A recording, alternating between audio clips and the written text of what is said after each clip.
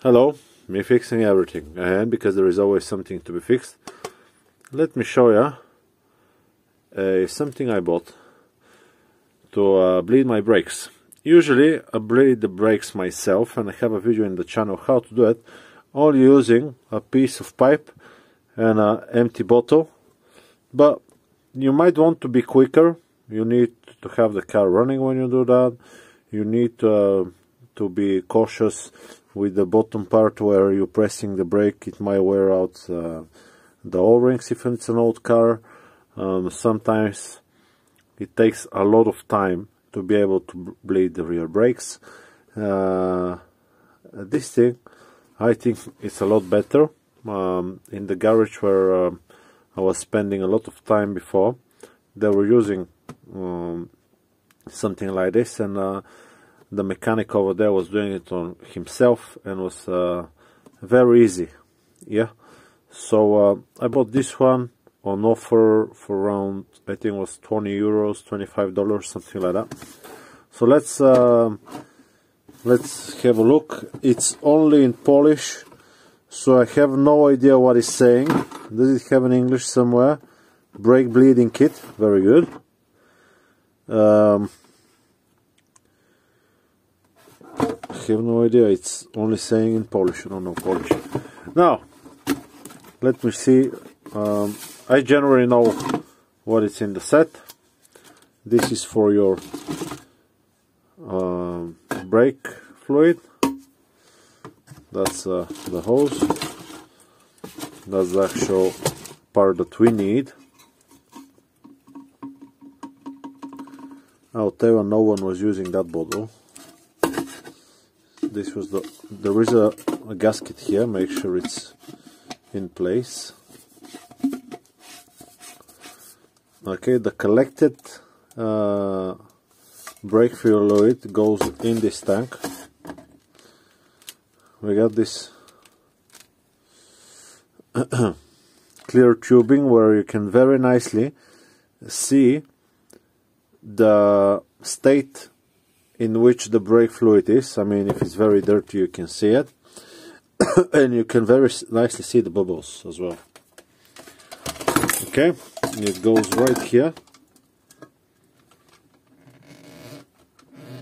Okay, now I got two different types of bleeding tips. This one is bigger, this one is smaller. Or they're exactly the same. I think they're exactly the same on this one. So this one is spare then. We got one more spare as well. Here, if something breaks off, which is very nice. And then, what else we got? I think that's a button. Yeah, and another gasket. Nothing else. Then we have an instruction, which is in Polish as well. So let me see if we're filming properly. Yeah, we are. Yeah, okay. So the gasket sits in here,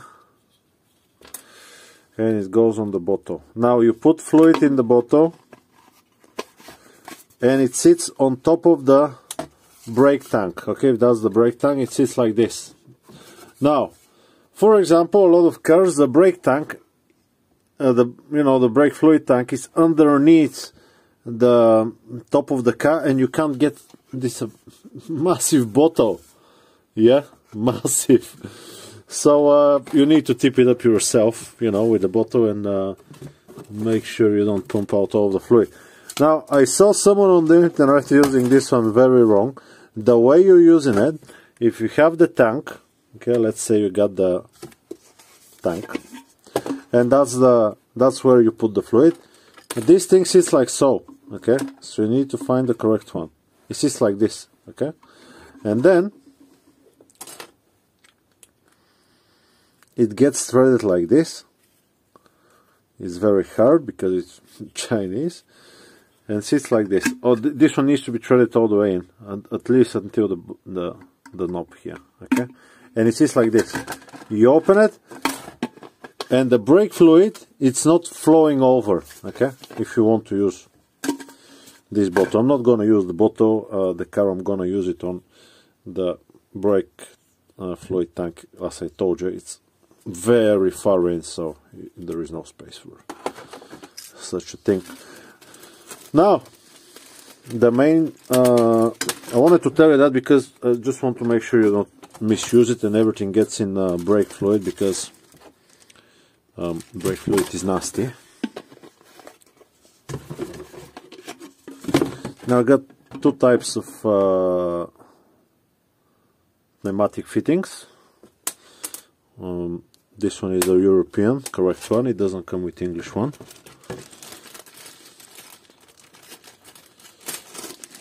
It needs to be threaded in here. That's a bit of a loose fit, I think. I know it's actually pretty good, but I'll still put a little bit of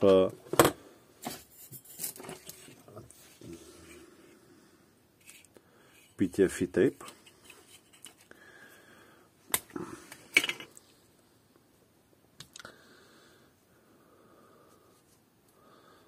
I'll tell you, this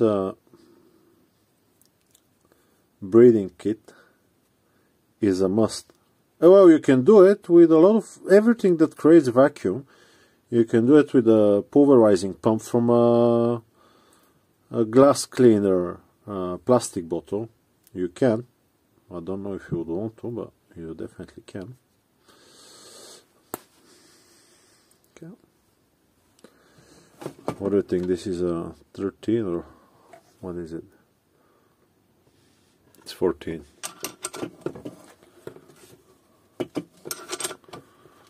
Not very tight.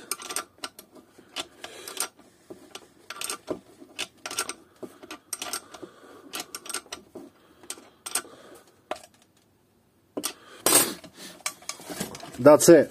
We connect it and it pulls. Let's connect it to some air.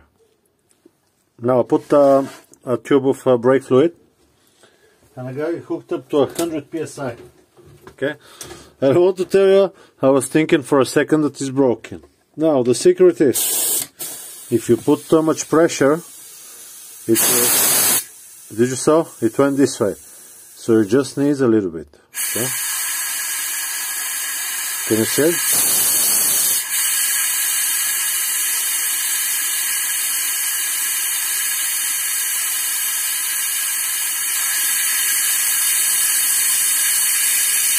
Okay.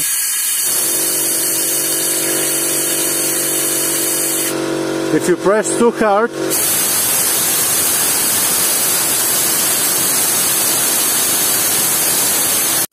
so what I was saying is that if you press too hard, it will return it back. If you press a little bit, it will suck it. So that's the tool.